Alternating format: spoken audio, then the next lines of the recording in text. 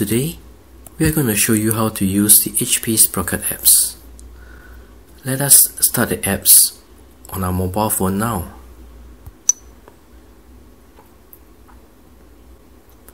Now the Sprocket allows you to take photos using the camera from your phone. Let's take a photo of this lovely bear now.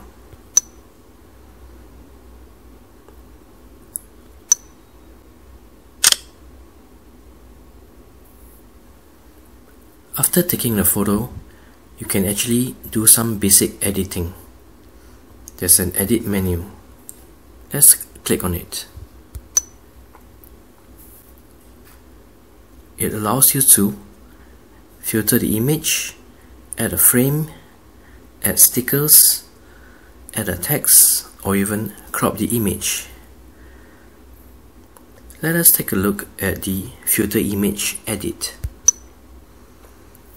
You can change to a different intensity for the photo that you have just taken.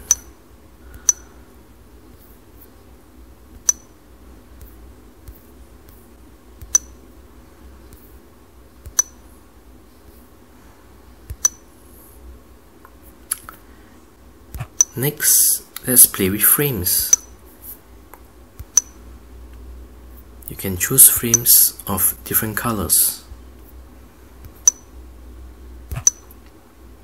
Let's take a look at stickers.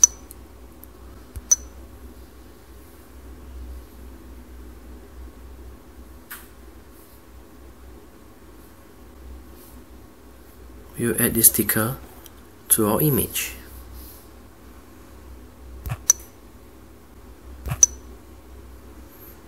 Let's add some text.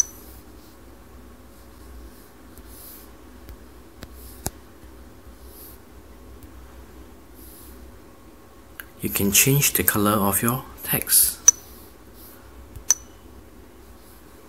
Once that's done, you can tap on the tick at the top right hand corner and you can move your text around.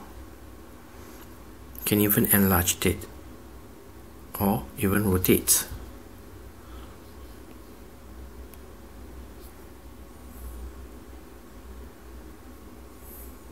If you're not happy with the color, you can even change it again.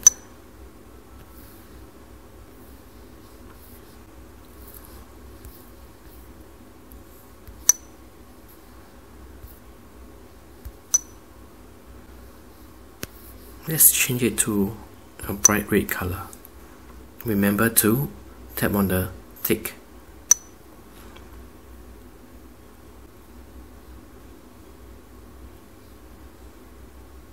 Okay, we'll leave it for now. Finally, let's play with cropped. You can actually crop the image.